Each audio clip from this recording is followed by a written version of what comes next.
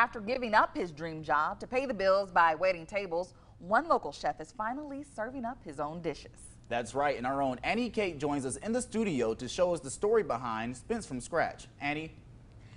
Demetrius, Kyrion. Well, we all developed hobbies during the pandemic, but Chef Spence's hobby was creating tie-dye merch for his new business, Spence from Scratch. And he says that this was 20 years in the making.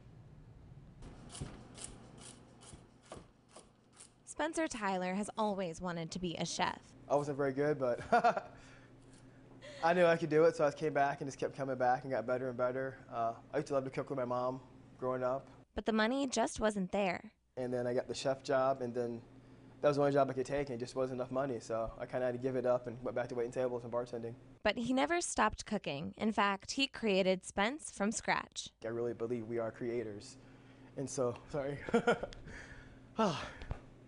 Give me a second here, but like, just get so excited, but like when you finally, step out and you get your opportunity to show the world what you can do. Chef Spence started cooking for banquets at the Maxim building.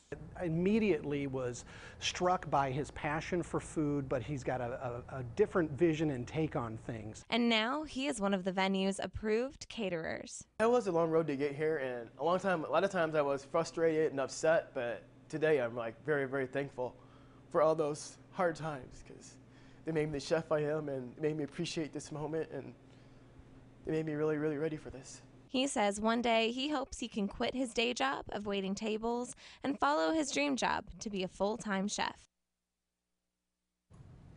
Now, Chef Spence says that after years of cooking other people's recipes, he now has a menu of his own. He will be serving a 4-course meal at the Maxim Banquet Hall August 28th. Tickets to the event, plus the Spence from Scratch social media links, can be found right now at ciproud.com.